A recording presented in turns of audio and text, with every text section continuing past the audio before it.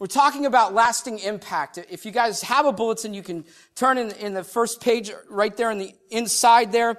And it was so good to hear Clayton bring up what he brought up there at the beginning of the service, because we're talking about the legacy that we leave, the impact that we make. This is the fourth week and the last week. Next week, I'm real excited. I haven't really gotten a lot of details about it, but next week, we're going to start a new series on marriage and relationships, and it's for everybody. Don't think that if you're not married, it's not for you. I'm telling you, it's for everybody. It's going to be good. So please do your best to come out. But this week, we're finishing up a series titled, If I Die Before I Wake. And the whole concept behind this is that we live our life at a pace that tells us that we'll be here for a lot longer than we possibly could. We know that life can be snatched immediately. Our key text in this message series is Psalm 39, 4 and 5, which says, "Show me, Lord, my life's end and the number of my days. Let me know how fleeting my life is. You have made the days a mere handbreadth. A span of my years is as nothing before you. Everyone is but a breath, even those who seem secure." In Ecclesiastes 8:8, talk about us trying to control the wind and how impossible it is to control the wind. At the same notion, as impossible as it is to control the wind, it is just as impossible for us to control the day or the time. We don't have a power of any kind over the time of our death. We don't. We talked about just living right now, doing right now, living for right now. We talked about our treasure. We talked about living for what lasts. And last week we talked about fighting for peace. We need to fight. We need to fight. In that we said we need to confront humbly. We need to love deeply and forgive irrationally. We need to confront humbly, love deeply, and forgive irrationally. What are we fighting for? Church, what are we after? Are we fighting for, what are we fighting for? We're fighting for peace. We're fighting for, as the Bible so clearly lays out for us, we are ambassadors that are to bring the message of hope and truth to a world so lost. We are here as those who preach the message of reconciliation. And so this morning we talk about lasting impact. What will I leave behind? What will I be known for? And I've noticed in my own experience, in those that I've done funerals for, in family members that I've been with in the loss of someone they love so deeply, it's not always what they did that they're remembered for, but the content of their character. It's not just what they did, but who they were. Who they were, the people they were, the person they were. What will you be known for? Our convictions need to be unchanging, and those convictions need to release from within us something real. In 2 Corinthians 3:3, it says, "You show that you are a letter from Christ, the result of our ministry, written not with ink, but with the Spirit of the living God, not on tablets of stone, but on the tablets of human hearts." And this morning, all 8 of them are going to be right up there. It's up to you guys. You guys can take notes with me, but what will you be known for? What will you be known for? And I know that 8 seems like a lot, but when I was thinking about this message, when I was praying about what God wanted me to share, when I was thinking about this, I just kept, I had to take a few off because I kept teetering back and forth. Should I add this? Should I put this? Because I want us as people who serve Christ to be known and remembered for not just what we're against, but what we're for. We live in a culture that makes that distinction. Sometimes Christians are more noticed for what we're not allowed to do, or what you're not supposed to do, what we're against. Oh, well, if I go to church, then I can't. I'm not allowed to anymore. I got to do this, and I'm supposed to do that. But we've got to begin to live in a way that when we're gone, when we've left this planet, when our human existence here on earth is gone, what will people remember us for? What will they remember us for? Purity. I sure hope so. Philippians 4:8 says, finally, brothers and sisters, whatever is true, whatever is noble, whatever is right, whatever is pure, whatever is lovely, whatever is admirable. If anything is excellent or praiseworthy, think about such things. What will you be known for? And a lot of people right now, when they think of purity, they automatically think of sexual things. But I want to include also the purity of our character. Our noble actions. That we can go to bed at night with a clean conscience because we're not being deceptive. We're not being manipulative. That we are actually living a pure life. That our heart and our actions and our intentions and our motives are pure. What are we going to be known for? Purity? Are people going to notice us as someone who stands out, that we're for purity, that in a world full of trash and filth, that we stand separate? I was reading a statistic just the other day, and this is crazy to me, but we've been fighting to abolish slavery. We've been fighting to abolish it, that equality is something that every human being has. Do you know that we are living in a time where there are more slaves than ever in our world? And that extends to all different places. What will we be known for? What will we fight for? Will we fight for purity? Will we be known for the pureness of our relationship, our speech, our actions, our motives? Will people know us by our respect? 1 Peter 2:17 says, show proper respect to everyone. Love the family of believers. Fear God. Honor the emperor. Many of us feel like in our country that we've been provoked, that our rights, our privileges of living in a free country have been removed from us. How will we respond to that? Will we respond in self-righteous arrogance, or will we respond with respect? It makes a huge difference how you respond. Every human being is special, regardless of whether or not we agree with their choices. Every human being is precious, has meaning. Do we respect every human being? And we're all guilty of this, not just Christians, but the world tends to demean those who don't stand in the same place as you do. We position ourselves in a place when we see others that don't agree with us, and we sometimes, whether intentionally or not, we demean them because they're lesser than us, because they're not where we are. Every human being is precious and deserving of respect. Can you imagine the kind of impact we would have as Christians if we treated every person, regardless of their decisions in life, with the utmost respect, even those who disrespect us, even those who laugh in the face of our hope and our truth, even those who push back and disrespect us because we go to church and we love Jesus? Will they be known for our commitment? Matthew 5:37 says, all you need to say is simply yes or no. Anything beyond this comes from the evil one. Commitment shows one of our greatest attributes as a believer. When you promise to do something, do it.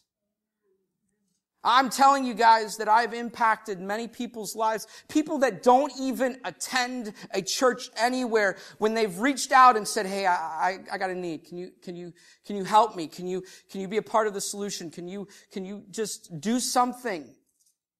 And I've kept my commitments. I'll be honest, I've not been perfect. There's some that have missed. None of us are perfect, but we should do with our best effort to keep our commitments. Of course we fall short.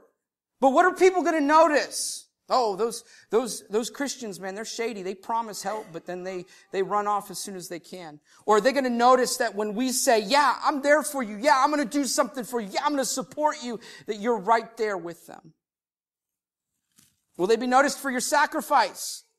John 3:16, one of the most beautiful verses in all of the scripture. For God so loved the world that he gave his one and only son, that whoever believes in him will or shall not perish, but have eternal life. That's sacrifice. That was his son for your life. His perfect son, his spotless son, his son that did nothing wrong, that deserved no punishment. Put on a form of capital punishment. We see the cross in a different way this day, but the cross was a brutal instrument. And that brutality was exacted on our Savior. He was willing to sacrifice himself over 2,000 years ago. And sacrifice, I'm telling you guys, sacrifice might feel like loss, but I assure you it's gain. We know that the scripture says this, and we know that this is one of the things that I've shared in this church many times. It is more blessed to give than it is to receive. You will find that over and over and over again. When you sacrifice, God will move in substantial ways. It is incredible what you feel, what you know to be true. What will they know you for? What will the world know you for? Will they know you for your selflessness? Philippians 2:3-4 says, do nothing out of selfish ambition or vain conceit. Rather, in humility, value others above yourselves, not looking to your own interests, but each of you to the interests of others. It doesn't say certain people look to their interests above yours. It says, value others. Others. Value others. Andy Stanley said it this way. I love this quote. Whoever devotes themselves to themselves in the end will have nothing but themselves to show for themselves. Whoever devotes themselves to themselves in the end will have nothing but themselves to show for themselves. Will we be known for our selflessness? Will we be known for our kind acts? Will we be known for a people that stand separate because we've given selflessly? Patience. Galatians 5:22 says, but the fruit of the Spirit is love, joy, peace, forbearance, kindness, goodness, faithfulness. I mean, there's so many captured in that. In today's fast-paced, drive-through entrepreneurial world, patience is key. I'm telling you, some of the greatest character development in my life has happened in the wait. In the moment in between. In the moment of, this is what I'm going to do, and the moment when it's finally realized. Will we be known for our patience? We can be so impatient. We want to speak into people's lives. We want to sow seed and say, all right, and literally shake them into the kingdom. And I'm telling you, sometimes we've just got to be patient and wait. They'll come along. Continue to pray. Continue to be there for them. As Clayton mentioned this morning, we know that one of the areas that we struggle most with patience, especially as believers, is when people don't get it right with their habits and their addictions, and they just keep moving on into that realm, into that place, doing things they shouldn't be doing, living in ways they shouldn't be living, and we can get so frustrated. Come on, when are you going to get it right? When are you going to stop drinking so much? When are you going to stop snorting that stuff? When are you going to stop shooting that stuff up? When are you going to deal with this addiction? When are you going to stop looking at porn online? When are you going to stop doing this stuff? When are you going to get it right?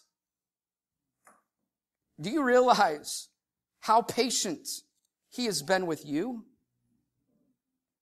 Come on. We in this culture, in this instant culture, need to stand out. We want change now, but it takes time. We'll be known for our grace. Ephesians 4:32 says, be kind and compassionate to one another, forgiving each other just as in Christ God forgave you. God has covered a multitude of sins. God has released those things from us. Jesus continues to extend a helping hand regardless of our situation. Will we be known for our grace?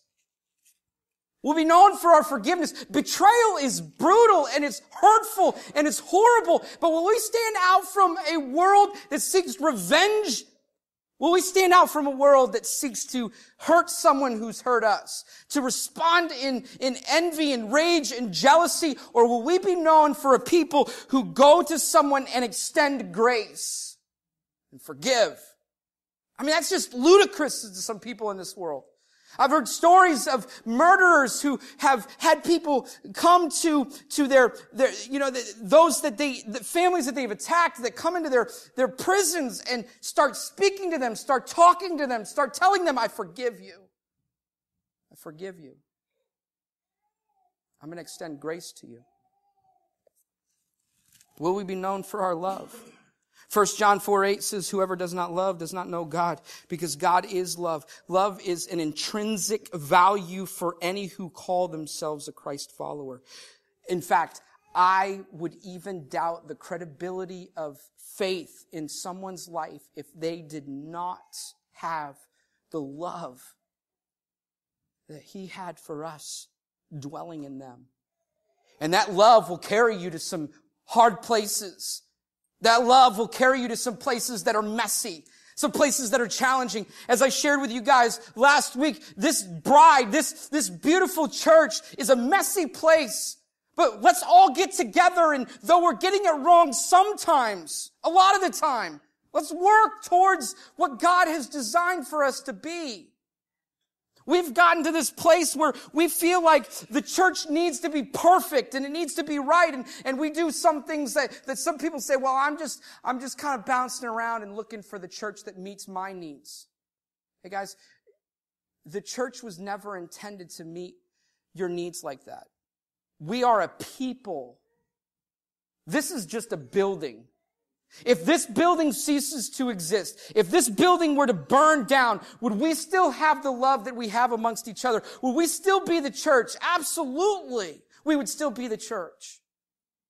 Because that's a people, not a place. And that love needs to be expressed in our life. That love needs to be seen and felt and known and experienced. Love will lead you to messy places. Will they know what you're for more than what you're against? Will they know who you are?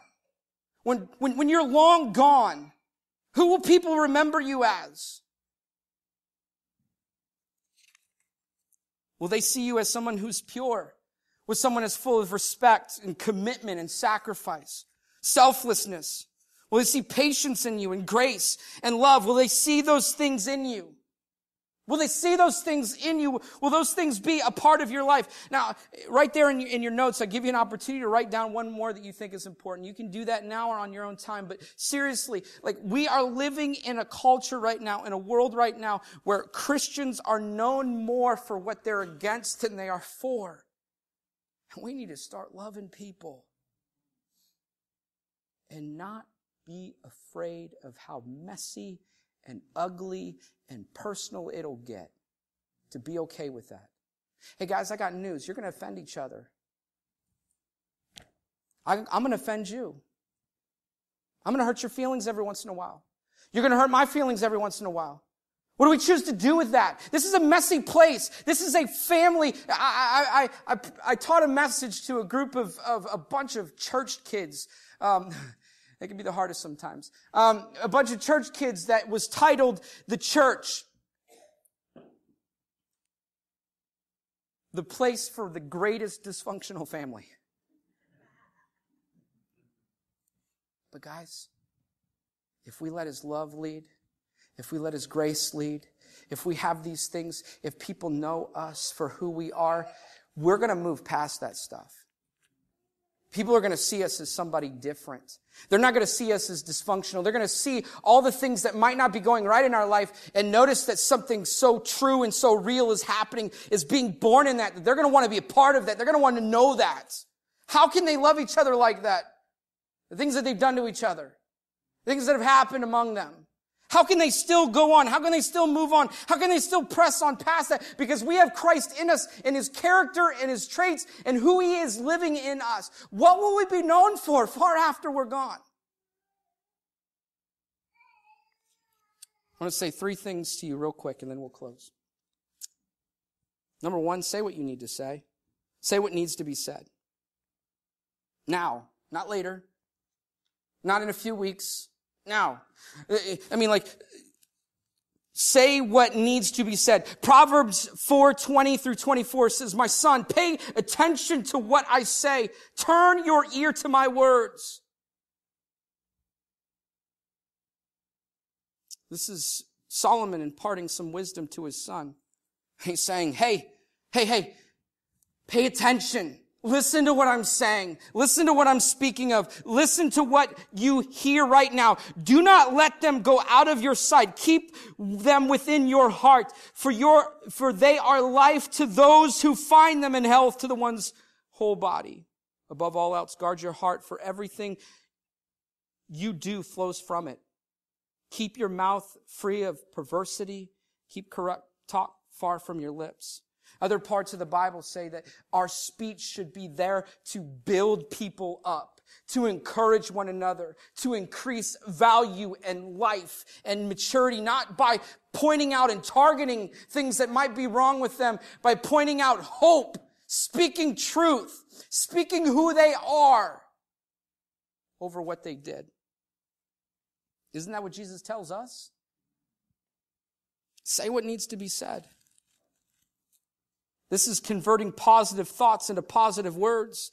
You need to think about this. Above all else, here's what I want you to know. I want you to think about who that is. Say the words that need to be said. Some of us have been stalling for some time. We have a family member, someone we love, someone we've had a fracture in relationship with, and we've waited too long. And it's time to speak up, because you don't know. You could pull out of this parking lot today and be gone.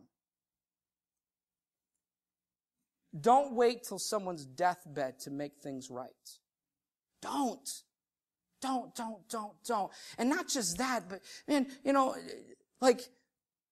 those of you who have children, even adult children, man, speak to them frequently. Build them up. Release the positive thoughts that you have of them, how blessed you are by them, how encouraged you are by them, how wonderful they are. I know that kids have not always gotten it right, and it can be hard, because sometimes they frustrate you. But don't hesitate. Don't wait.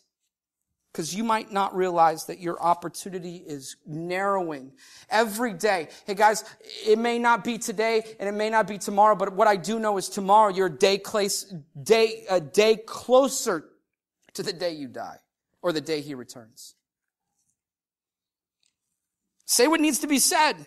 Say the words that God wants you to say. Allow your speech to just launch out there. The Bible says that the tongue has the power of life and death. And we, in our culture, in our world, in what we're seeing in social environments, especially online, it so clearly is that our words are powerful. And they can change lives. They can change directions. They can steer a person towards hope, or they can steer a person towards defeat. What words will you say? Say what needs to be said. Say what needs to be said. And don't wait for tomorrow. Create an opportunity as immediately as possible to say what you need to say.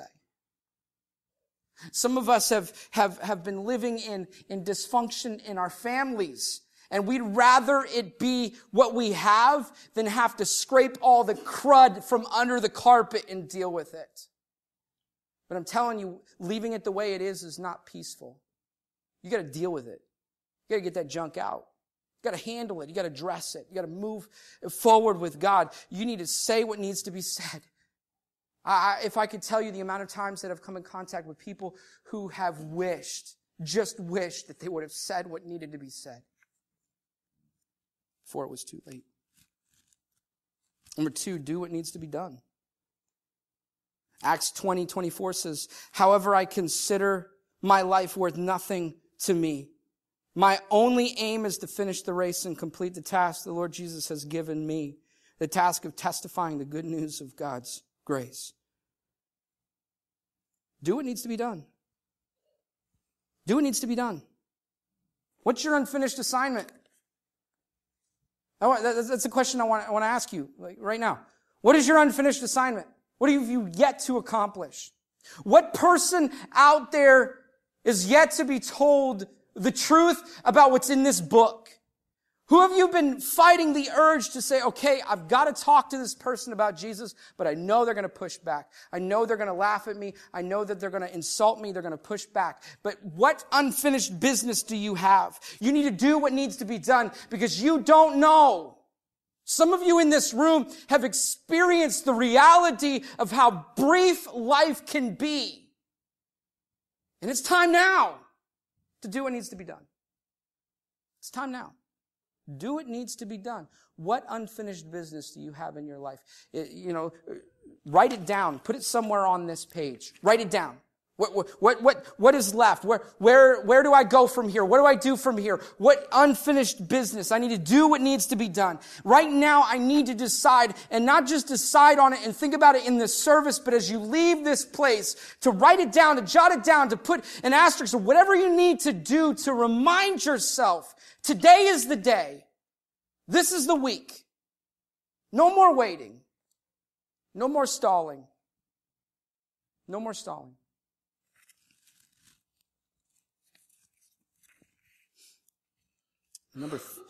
Number 3 is live the life I was made to live. James 1:22. I love James. Definitely a book you read with self-reflection. Do not merely listen to the word and so deceive yourselves. Do what it says. 1 John 2:17 says, the world and its desires pass away, but whoever does the will of God lives forever. And 2 Timothy 4:6-8 says, for I am already being poured out like a drink offering. And the time for my departure is near. I have fought the good fight. I have finished the race. I have kept the faith. Now there is in store for me the crown of righteousness, which the Lord, the righteous judge, will award to me on that day. And not only to me, but also to all who have longed for his appearing. Do what needs to be done. And number 3, live the life that I was made to live. It's time to live the life I was made to live. It's time to live the way you were made to live. Hey guys, it is never too late to start living the way God designed for you to live. Some of us, man, we mess up, we make mistakes, and we feel like we have lost it. We've left the opportunity. It's far behind us now. There's no chance whatsoever that we'll be able to ever exist in the place that God wants us to exist in. And it's just not true. If you still have breath in your lungs, there is purpose in your life.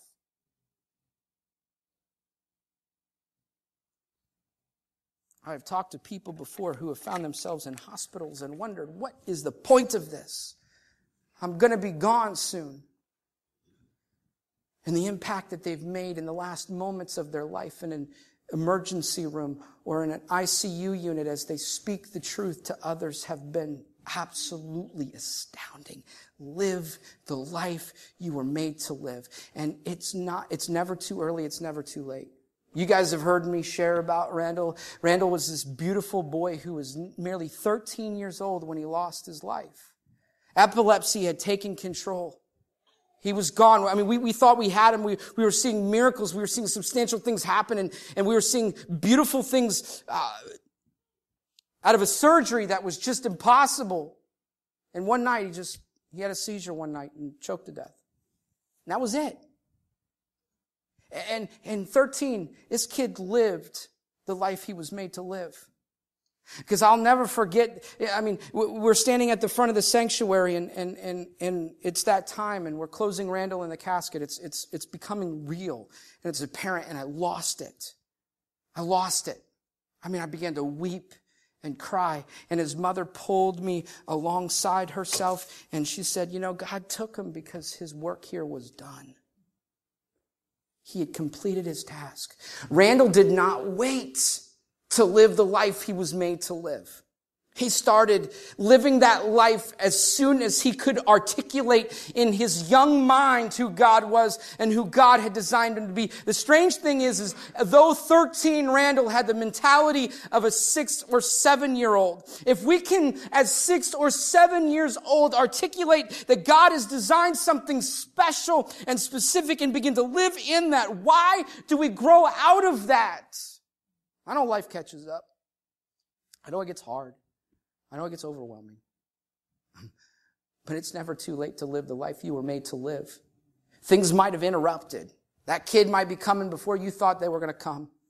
You might have thought, I intended to go to college and I intended it to do this way and I was going to go this way and things just got kind of messed up and here I am all of a sudden, nearly 40 years old or 50 years old or 60 years old and I don't know what I'm going to do. Or, I'm in my mid-20s and we're just kind of like existing every day. I don't know what to do. It is never too late to start living who God has called you to be. And this position right here is just one of the facets of ministry. All of us are called to do His work. All of us. Every single one of us have an opportunity. And you will not be happy. You will not be joyful. You will not experience the fullness of who God is until you step in the fullness of what He has designed for your life. You might be afraid, I don't know if I want to walk in God's will because I'm going to be miserable. It's going to be hard. It's going to be frustrating. It's going to be overwhelming. I'm telling you right now, regardless of how hard and frustrating, overwhelming it is, when you walk in God's way of life, there's no better place to be. No better place. As we close up this series, I want to ask you guys to do something. I have a couple questions or a couple challenges. You can read them up there. This first one is, I want you guys to make a list of whom you most desire to impact with your life.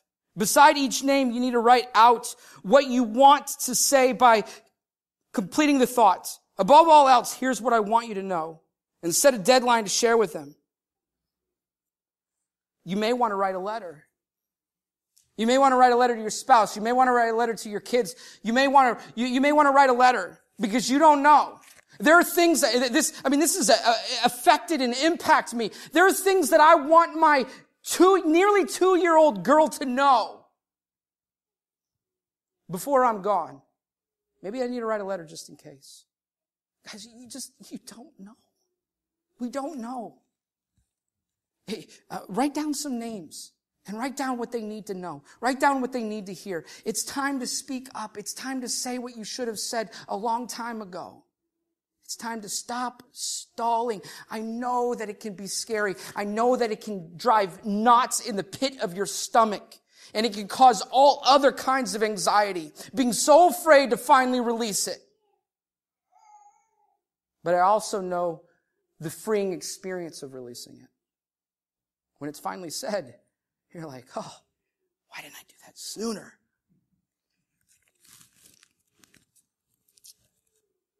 Secondly, complete this thought.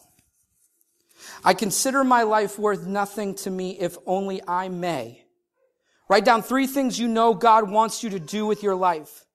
And start praying regularly that God can accomplish those things in your life. Through you. What steps do you need to take to follow through with them? Who is God calling you to be? And some of you in this room, you might be terrified, like, what if He sends me to Uganda or something? So be it. And some of you in this room, God's going to speak to you and He's going to say, I've called you to be a mother and a grandmother. And you're to do that with everything inside of you because what you impart to these children will change the world. Changing the world starts with changing diapers, as far as I'm concerned. I know that, I hear some people say, oh, your kids are so great and so wonderful and so amazing. And I have so much credit to give to my wife for that. And we don't get it right all the time. We argue in front of them. It happens. What has God called you to be? Some of you, it might be something big, and you've been fighting it. When I was finishing up high school, I was like, I'm not going into ministry. I'm done with that phase. I felt like for a long time I was called to ministry, but I'm just going to do my own thing. I'm going to home my own road. I'm going to go my own way. And thankfully, God alerted me. God pulled me back into where I needed to be. And I stepped back into his design, his will for my life. And I've talked to Kelly many times over when we faced rough experiences. Have you ever just thought about walking away? And she's looked at me and said, you'd be miserable. Because this is where God wants you. Write it down and start praying that God opens doors. With that, though, know what you're praying for. And last, ask the Lord to show you areas where you are not currently living as he called you to live. Surrender these areas to him and invite the Holy Spirit to live through you. Acts 1:8 says, but you will receive the power of the Holy Spirit when he comes on you. And you will be my witnesses in Jerusalem and Judea, Samaria, and to the ends of the earth. This was a promise of Jesus as he was ascending into heaven, that his Holy Spirit would come into us to empower us to live as we should. And that's a promise that's still available today. It's still an opportunity at this moment in time. All 4 weeks of these, if you've not been able to be here every Sunday, I would encourage you to get online. All of our messages are online on YouTube. I can get you information. It's right there on the bulletin if you need it. But I would encourage you to follow up, to watch these 4 messages and allow them to create a point in your life where you say, okay, enough is enough. I mean, in our second week, we watched this man who suddenly didn't know at all, contracted ALS. And then all of a sudden his life was radically changed. And his children and his wife would suddenly be without him. And what he wanted them to know. I don't want to scare you this morning. But you don't know how much time you have left. As far as that, not just the understanding of death, where we stop breathing, but the Bible says that no one knows the time or the hour that he will return. You just don't know. And that shouldn't cause us to live in fear.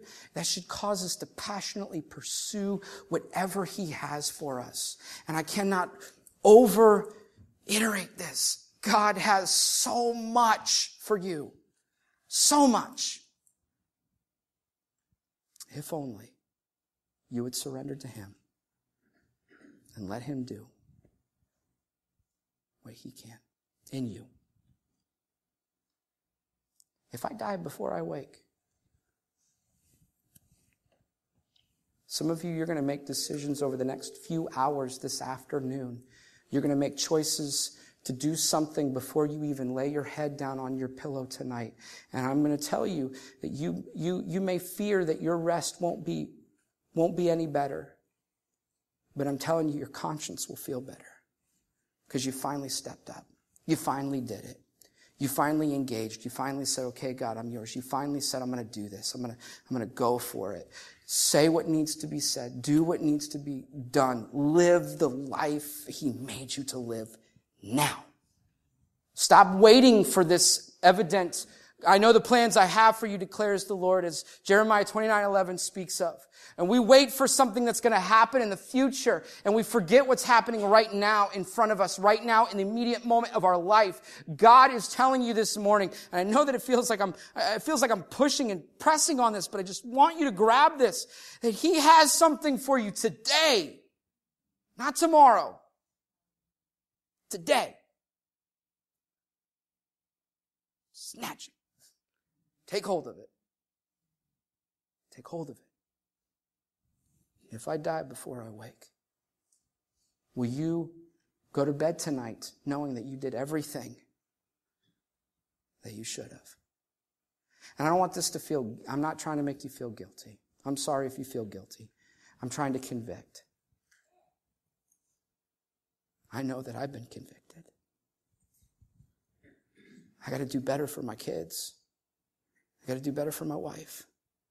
I got to do better for my affection for all of you. And God has really just grabbed a hold of me and said, Seth, what happens far after you're gone? Will you make a lasting impact? I hope that my life leads back to him. And I'm going to pray for that same thing for your life as well. Father, we thank you so much for today, God. We thank you for your truth. We thank you that you have spoken to our hearts, God. Challenge us today. Lord, I pray that we would not feel overwhelmed, God, by this. Lord, that we would just start doing one thing at a time, that we might feel like it's a small thing, a little deal, but it's a big deal. God, that we would speak and communicate. God, that we would be known for what we're for more than we're known for what we're against. God, that we would allow the things that are true, the things that are pure, the things that are lovely to just begin to emanate from our life. That we would be recognized for those you have dwelled within, that your Holy Spirit would begin to lead and guide us every single day. Jesus, that we would indeed become ambassadors, that we would speak of the reconciliation we can have, that others can have. That today we would choose to say what we need to say, to do what we need to do, and to live the life we were made to live. Today. Not tomorrow. Today. It's in Jesus Christ's wonderful, precious, and beautiful name we pray these things. Amen.